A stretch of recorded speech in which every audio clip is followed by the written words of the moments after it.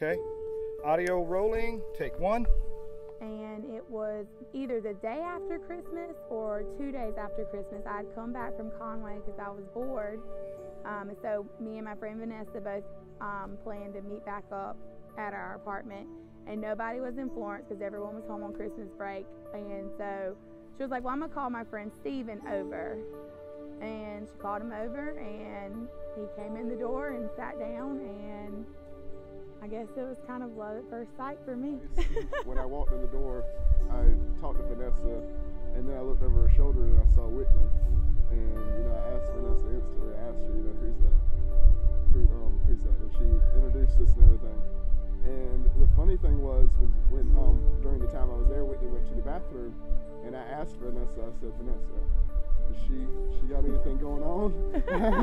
And Vanessa was like, no, she actually doesn't. I was like,